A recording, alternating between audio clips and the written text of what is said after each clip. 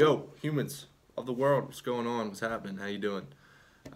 So I got people asking me all the time, yo, Rowan, like, I get what you're saying about this whole vegan thing, but like, dude, I got no idea like how to eat like that, or like what to do about that.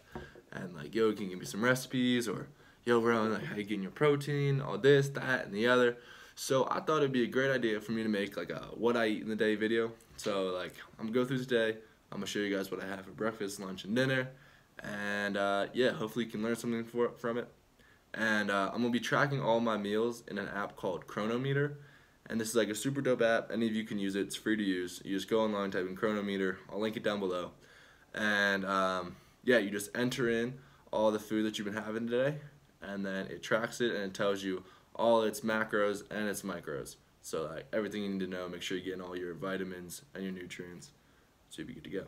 I guess let's hop right into breakfast.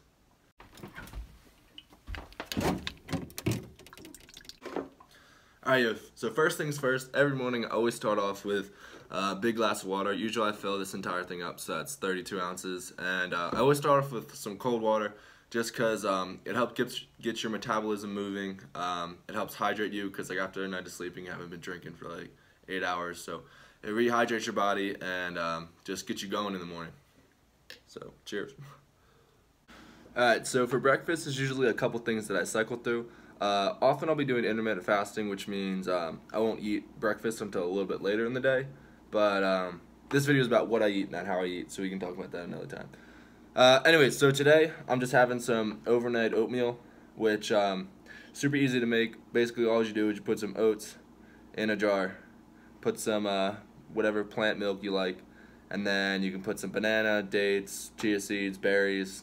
That's what I have in mind, but feel free to like freestyle that and do whatever the heck you want. And yeah, I just think it's a great way to start the day. You get 10 grams of protein with 1 cup of oats, and I'll enter everything else into the Cronometer and you can see the rest of the nutrients.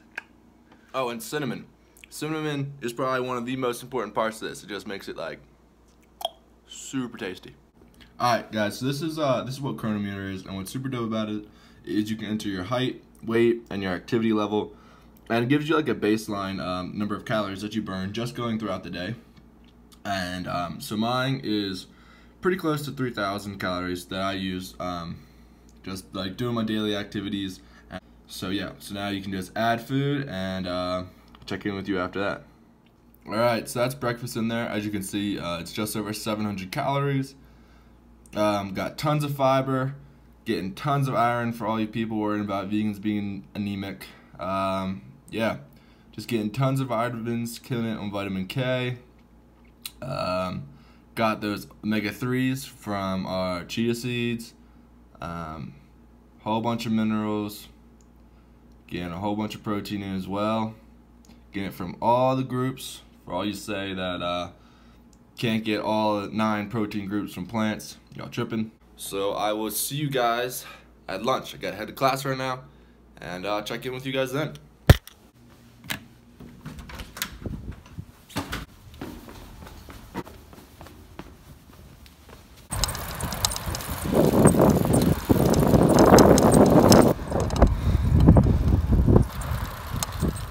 Alright guys, so I'm back here for lunch, and I had to eat lunch today in the rec center just because it was where the most convenient microwave was.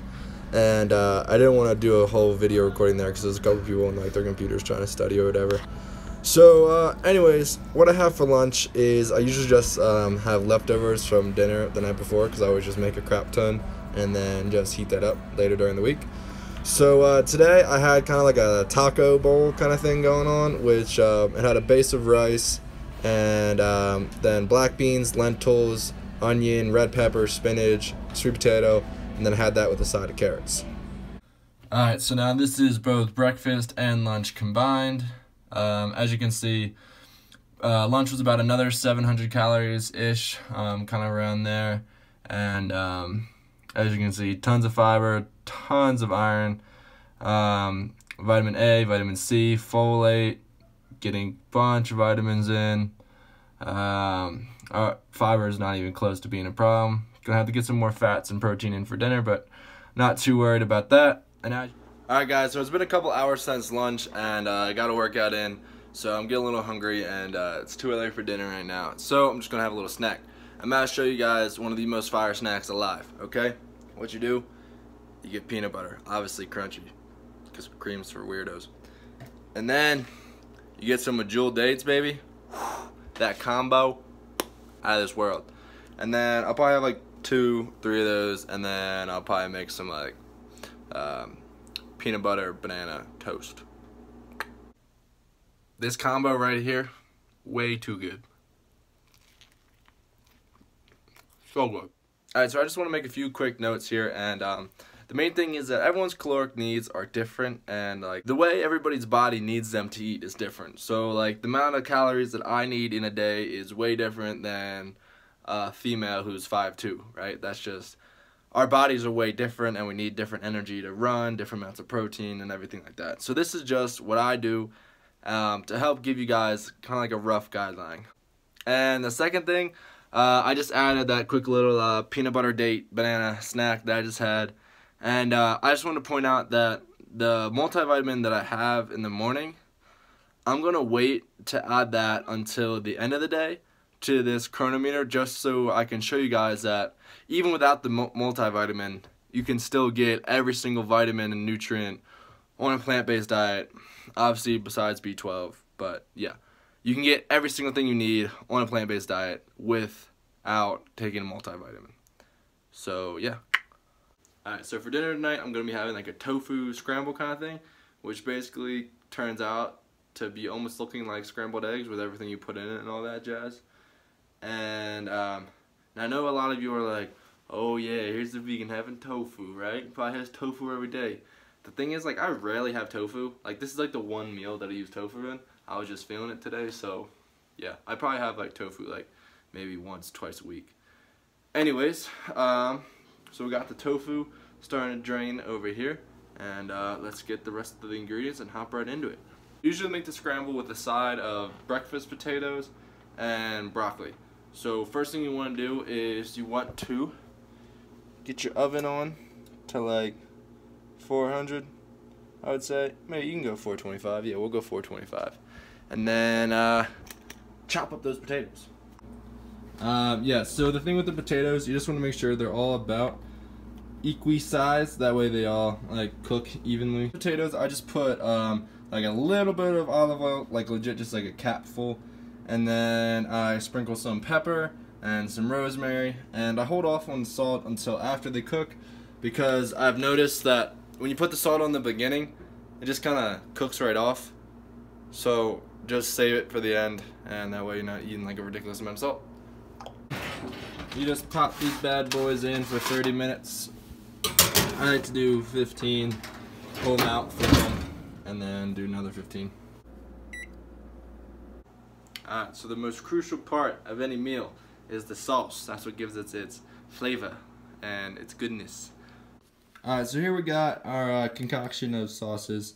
We got sea salt, garlic powder, cumin, chili powder, and turmeric, and pepper, because you cannot have turmeric without pepper. I mean, you can, but turmeric, it doesn't really absorb well into your system without black pepper. And if you don't know about all the health benefits about turmeric, just give that a quick Google search. It is banging spice.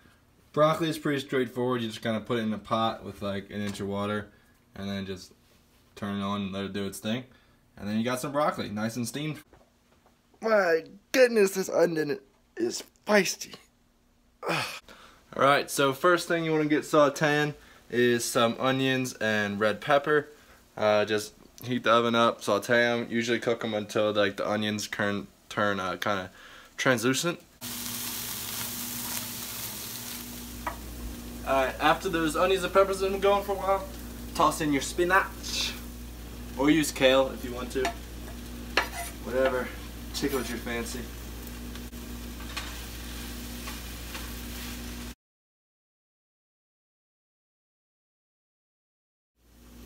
Alrighty, it's time for the tofu. You want to pre-crumble all your tofu before putting it in the pan. Add some black beans or your bean of choice. Get that moving around just a little bit. Now we add the sauce. Just want to add some water in there to make sure you can get it going.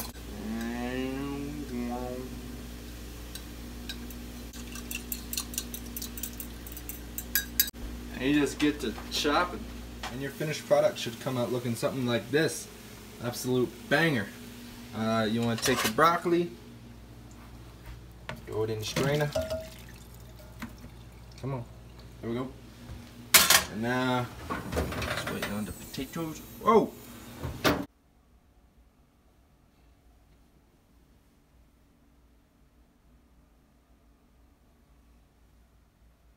Alright, this is what I call a meal right here.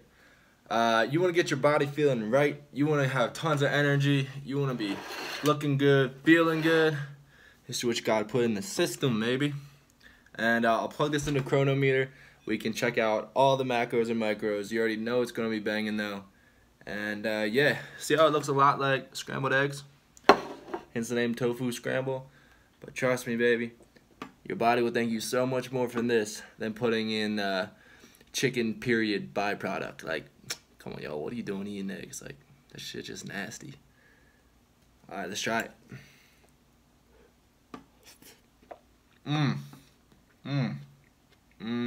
That does it for dinner. I am full. Let's go over the nutrients, shall we? Right, drum roll, please. What am I all deficient in? Oh wow, nothing. I was 4 calories short of my total, but honestly, that's really not a big deal at all. B12 and D are still not added because I haven't added my supplement yet. Let's see, carbs, chilling. A little low on fat today, but that's really not a huge deal. It varies day to day. Maybe I'll have an avocado tomorrow, something like that. As you can see, every single vitamin, besides the 2 I talked about, hit. Every single mineral hit. Manganese is high, but just because like the oats and the 2 pieces of bread I had, but manganese isn't really something you have to worry about like overdosing on. Oh, protein, look at all that. Almost 110 grams of protein. Every single category hit. I'm telling you, people, y'all tripping about protein, asking me like, yo, where you get your protein, man? Where you get your protein? I get my protein from the plants, baby. It's the best source for them. Ain't nowhere else you need to get them. Alright, guys, so I hope after checking out this video, you guys are inspired to try some plant-based recipes, and maybe now that you see that it's 100% totally easy to get all your vitamins, minerals, and nutrients on a plant-based diet, maybe even slightly more encouraged to do so. And yeah, yo, make sure you clowns like, subscribe, and comment down below if you like this style of video, if you want more videos like this, or if you hate it and you just think I'm a jackass. Let me know. Peace. Have a good night, and eat plants.